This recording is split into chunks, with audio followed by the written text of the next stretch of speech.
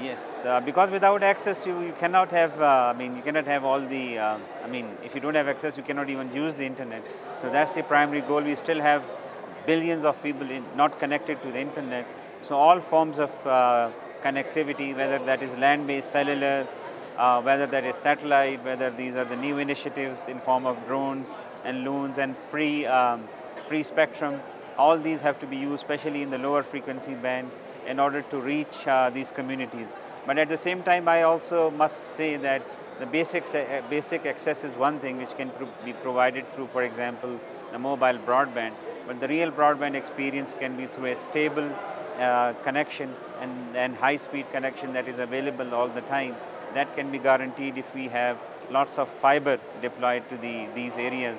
And I think all the governments and stakeholders need to have a look at that.